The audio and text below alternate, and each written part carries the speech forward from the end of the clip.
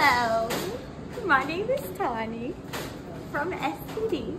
So what are your pros and cons for sterile processing? Beautiful place.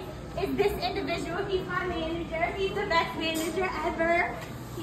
My cons are sometimes things go missing. Whenever you're doing a tray, it's very frustrating to try to locate one of the in particular items that you're looking for in your tray. If it's not one piece that you're missing, then you can't put the tray up. So that one piece can really hold you back. Hi, my name is Trakina Butler, and I have been in SPD for 9 years. My pro of this department now is we have a good manager, and we literally have enough people for a full daytime shift. So we're able to do more things that we couldn't do when we were short people. My cons. So what are your pros on decon? My pros? I mean your cons. My cons on decon is sometimes the cases are very, very heavy. Very heavy, so you should at least be able to pick up between 20 to 45 pounds. Bloody. If you are really scared of blood and skin, this is not what you need to be doing. You have to properly wear your PPE. You can get blood and skin and suture and stuff on yourself. Be aware of the gloves, because there's things, and you have to really pay attention when they train you on these trays. Yeah. Because they have things that can poke you in your finger and all type of different stuff, which you need to let your manager or your lead know so they can put that down on proper documentation. You have to be able to stand a lot of noise, heat, and stand on your feet. And stand on your feet multiple times. There is no chairs back there. Yeah. You have to know how to multitask, because you're using the cart wash, you're using the washers, you're using the sonic, you're getting stuff off the elevator. Sometimes you are the trash person.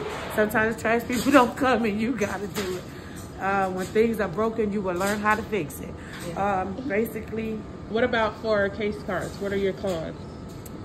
I don't have any. You don't have any? Okay. Another con? So another kind, if you have a weak stomach, decon is not the thing for you, because like I said, it has skin, it has all type of bones, but it has the smell of blood. If you are scared of the smell of blood, this is not for you. It is, go ahead. My name is John. I've been working at SPD for over a year. Okay, what is your pro working in sterile processing? Working in sterile processing, the people and the knowledge. Okay, and what's your con? The communication between the OR and the sterile processing part.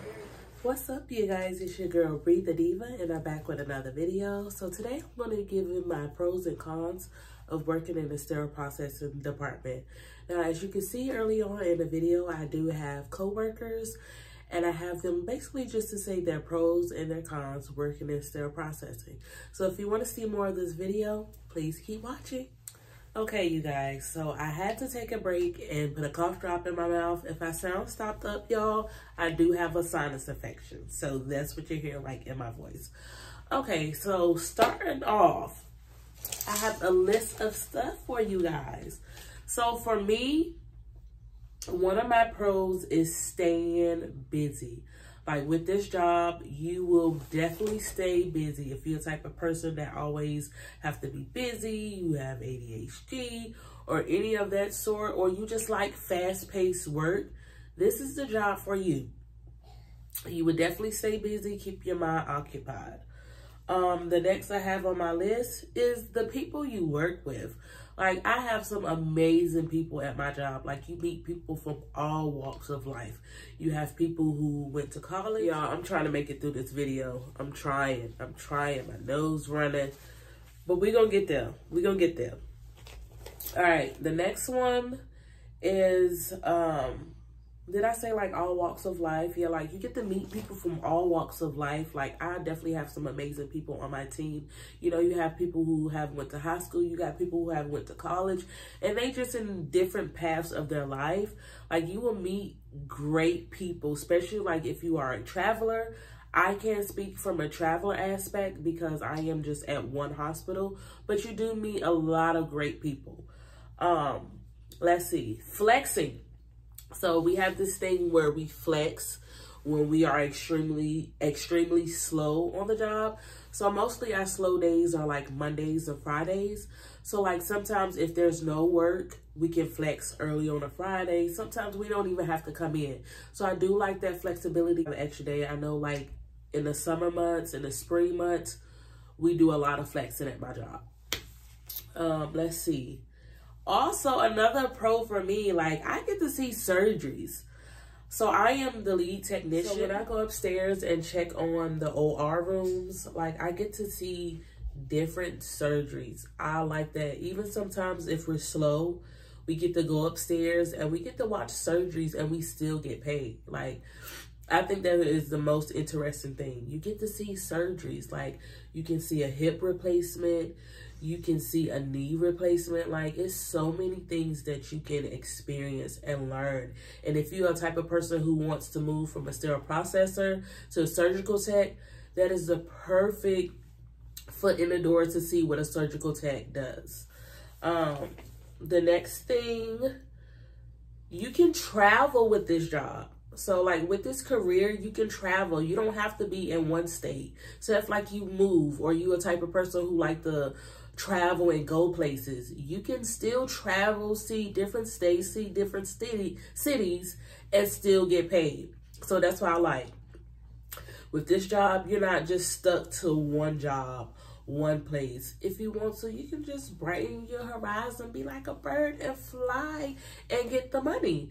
Like, honestly, the money is in traveling, but there are some places that will really pay you really, really well. All right, another pro for me is wearing scrubs. Like, I don't know about y'all, but I come from the field of social work, and I used to have to dress up like all the time for work.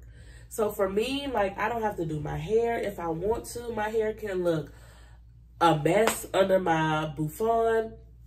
I could just throw on scrubs and call it a day. Like, I don't have to look dressed. I don't have to look up to par. I don't have to wear makeup every day. Like, if I don't want to, I don't have to. Literally, you go in with scrubs, get you a head cap, and that's it. So that's one thing I do like. I don't have to wear street clothes, my regular clothes into work. And then you save. No, I'm not going to say you save and wash your clothes, because you do have to wash your scrubs often. And then another one is the job is very rewarding. Just think that you are the heart of the hospital. When people say that you are the heart of the hospital, what do the heart do?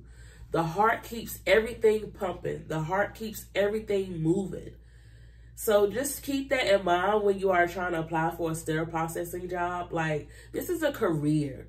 This is something that's very rewarding. Like, you are helping individuals. Like, you may not be on, like, with the patients, but you're on the back end. So, yeah, the job is very rewarding. Another thing for me, the certifications. Like, you can get so many certifications in sterile processing that can kind of look so good on your resume. They have like the CHL, which is like the leadership certification. They have CER, which I think is for like endoscopes, and CIS, which is like instrumentation certification. So you can get a lot of certifications under this certification. Like, you can just keep advancing yourself, advancing your career. And say if like you start off with just a regular CRCST or the other one certification, and down the line you just get all these certifications. When you go to another company or you're looking for another job, they're going to take all that into consideration when they're thinking about your pay. Like, all these certifications is going to go so good on your resume. So I do like that. Like, you do have a chance to elevate and increase your certification. Let's see. Fridays.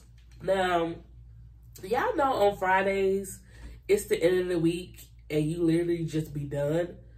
I like at my facilities, Fridays are the slowest days. So like Fridays, most people flex. So I love that. Like, if it's an opportunity to flex, you can flex on a Friday. You could go cook your dinner early. You could go run some errands. You can wash clothes. I love it. Sometimes like our surgeries on Fridays are like 7 or 15 cases compared to our Tuesdays and Thursdays, which is like 40 and 50 cases. Okay, y'all. Now we're gonna go into the cons. Like, I should have did the cons. I should have did the cons first, because I don't like all this negativity. So we definitely should have did the cons first. All right. So the number one for me as a lead technician is the drama. Drama. I feel like because I'm the lead, I'm kind of like almost in the middle of everything. So this is just coming from my perspective.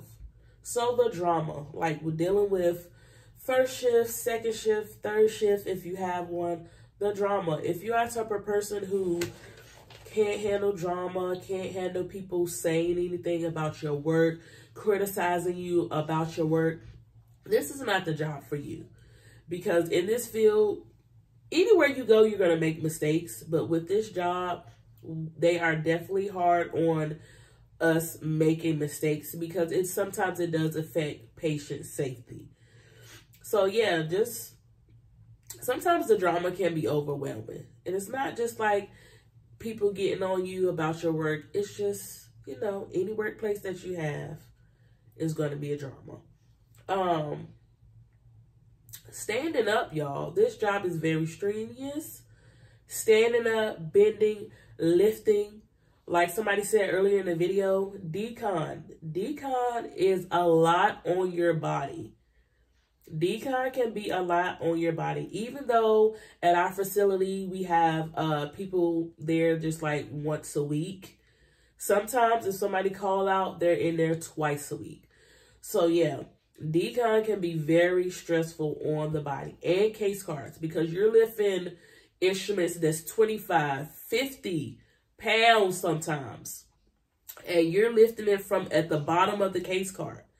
So just think about if you have a case cart with 3 or 4 or 5 trays as heavy as that, and you got to move fast paced on a busy day, it can be overwhelming. So if you're a type of person that can't stand on their feet, don't want to really do hard labor, I wouldn't suggest. So if you're a person that don't like to be on your feet, this would be a con for you too. We do have seats in our department, so I heard some facility have seats, some don't. So that's really, I guess that'd be a pro for me. It can be stressful at times. Like, this job is very demanding, and sometimes you can have nurses, possibly doctors, other staff members can be very aggressive. Like, if they need something, if the OR needs something and they have a patient on the table, they can be hasty. So you have to have, definitely have to have thick skin when you work in this field. Like, when I first started, I was just like, why are they acting like that? Like, why are they acting like that? So yeah, like, it's a con. If you're a type of person that don't like, you know, don't like attitudes, or you easily to cry, I wouldn't suggest it. Let's see. Decon. We're going to go back to decon, because I feel like that's where everybody con is really. So, like, I like to tell people up front, decon is hot. It can be hot sometimes. It's sweaty. It's hard on the body. You see blood. You see guts. You smell blood. You see guts, tissues, anything you can see in decon. Okay? So if you have a weak stomach and you can't stand seeing blood and tissue and bones, I would highly suggest not do this job. But, so yes, y'all, that is it for my video. This is the pros and cons for me of working in sterile processing, and some for my staff. On my next video, I will be doing a Q&A, question and answers. So I will be taking like questions from my previous posts And also from this post as well, guys, I want you to load me down with all the questions that you have so I can answer them in my video. I mean, load them down. Whatever you want to know, please ask. So when I do the video, I can answer these questions for you. All right, you know how it goes. Be blessed, be kind. Peace out. Breathe the Diva is signing out. Bye.